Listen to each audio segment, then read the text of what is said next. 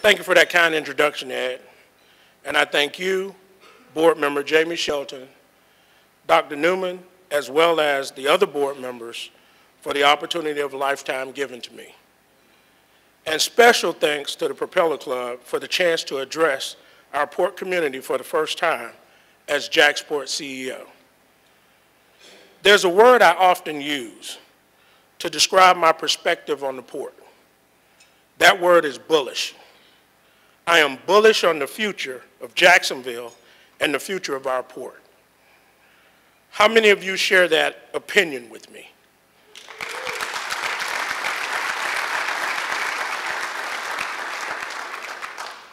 Certainly the governor of our great state and the mayor of our great city also are bullish on what we have accomplished and will continue to accomplish together.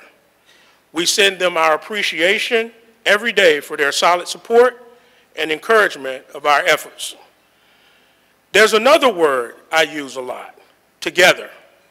What we have done and what we will do takes teamwork and partnership. Looking out today, I see so many dedicated partners who have helped us get where we are today. I'd like to give a round of applause to all of you, our tenants, our law enforcement agencies, our stevedores, our employees, our political leadership, our maritime and community partners.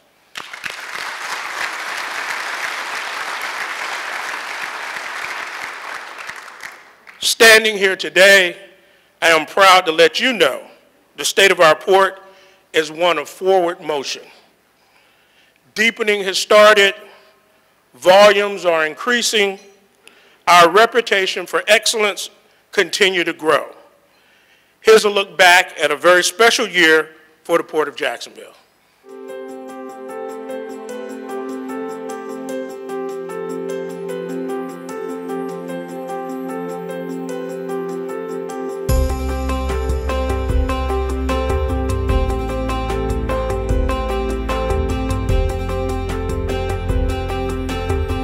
Looking back at 2017, we've had incredible growth in our container business and our car business. And we also got funding from the federal government to start the first phase of our deepening. So I think that 2017 was a great building block as we go into 2018.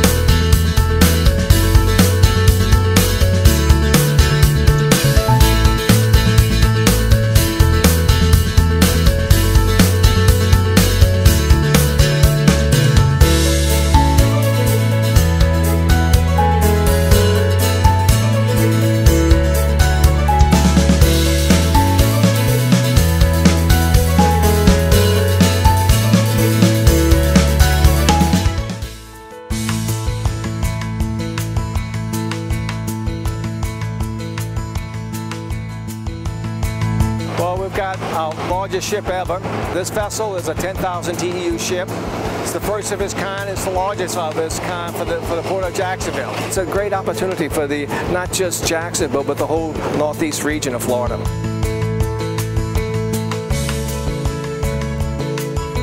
Doing about 100,000 container moves on and off right now, and 85% of that is the Asian trade. So it's really growing quickly.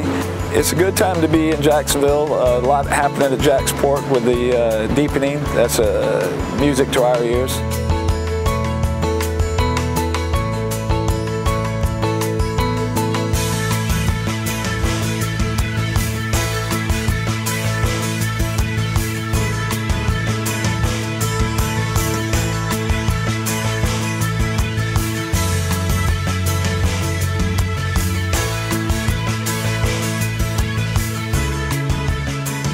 Every job that is connected with Asian freight are good paying jobs here. I mean, everybody is getting a piece of the pie, and it's jobs all the way across the board.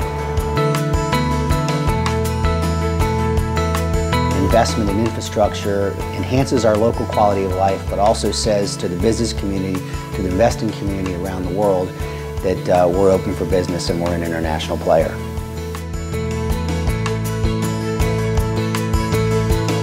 Jacksonville Port has shown that they are willing to invest. They bought new cranes, bought bigger cranes, and they want to grow the port.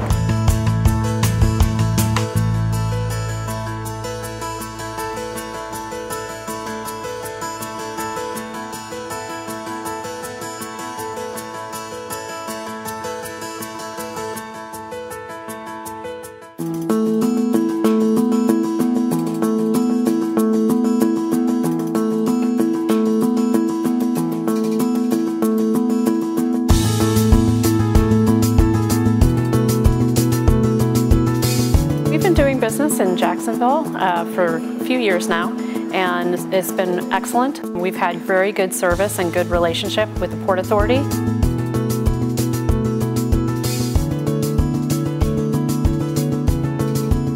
Anytime I have a phone call, I get a call back in minutes, and they take care of us. I couldn't service our customers around the world without partnerships like this. It's not possible. Jacksonville is one of our largest ports that we call on the U.S. East Coast. Because of JAXPORT's customer service and their solid management team, we always push our customers to pick JAXPORT as a port of load.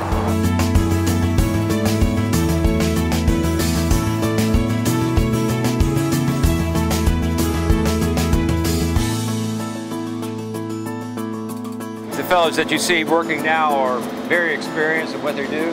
We have a lot of personnel here who have probably been doing these things for 30 plus years.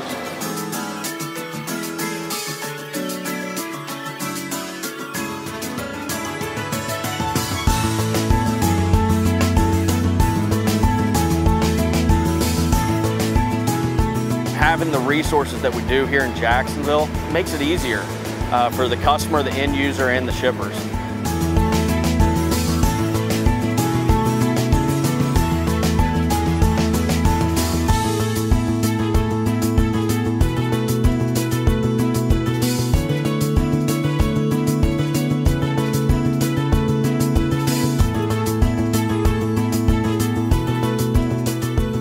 Showing you around the ship and showing you the new Carnival Elation. I call it the new Carnival Elation because we've added a lot to this beautiful ship. We've added a new floor up on deck 14 to accommodate roughly about 400 new passengers. We also have the new water park right here behind us, which is one of the kids' favorite parts by far. And we have brand new food and bar venues.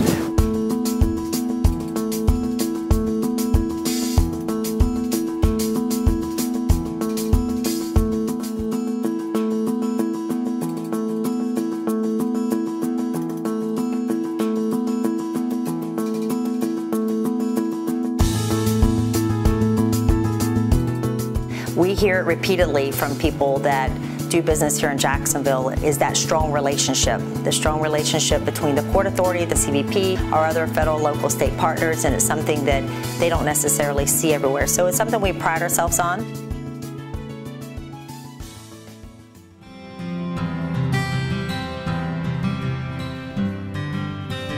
The facilities that we have, Talleyrand, the ICTF, our Blount Island facility, are all being utilized because we have a strong supply chain to Puerto Rico with Crowley, Trailer Bridge, and Tote Maritime.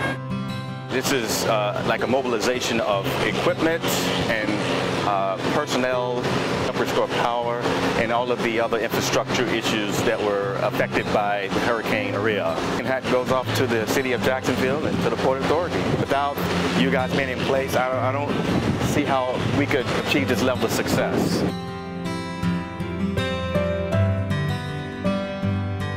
We're delivering 30+ trucks that are going to Puerto Rico for mutual aid assistance, so we can do restoration work and bring them back in power. My prayers go out to the people that's over there and the devastations that hits them, and hope that we can go over there and do some good.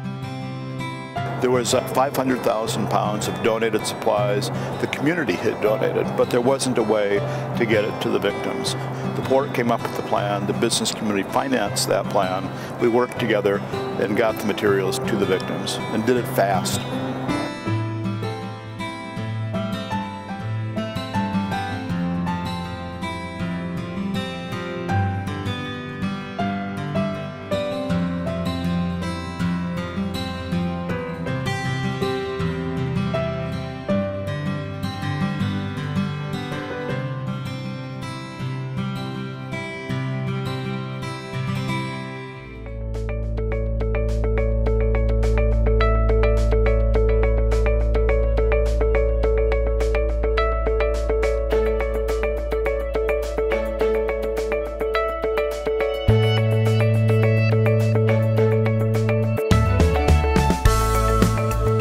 LNG is the most environmentally friendly fuel that's accessible to the maritime industry. In comparison to the traditional diesel fuel, it delivers a number of benefits, specifically on emissions, ultimately delivering an enhanced air quality for the communities we serve. When you go to look forward to moving to natural gas, there's just not one driver, there's multiple. And for us, it was the environment and safety. We're on the forefront here in Jacksonville of creating a new, more efficient way of doing business. The Coast Guard working very closely with JAXPORT, working closely with the companies that are bringing in those vessels, working with the gas providers. We have been able to come up with solutions, and really the work being done here in Jacksonville is going to be the basis for federal regulations of the future.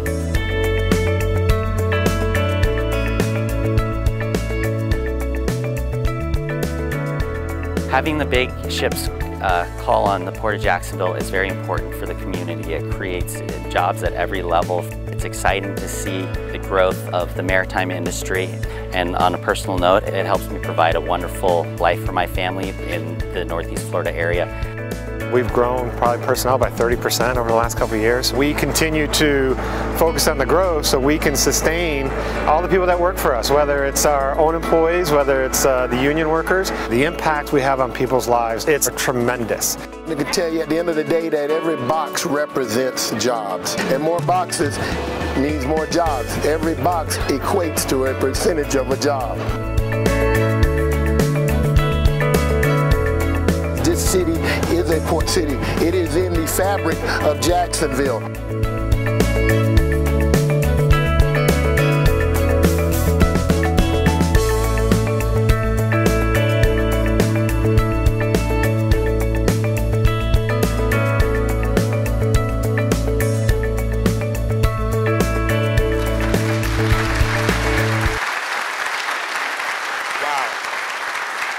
As you saw, we are experiencing record growth.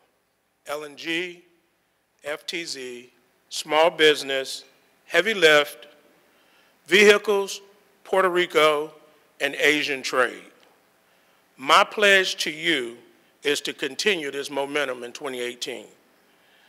To continue the work begun last year to optimize the use of our seaport terminals, to make sure the right operations are in the right places, to address all concerns that are impeding our progress in any way.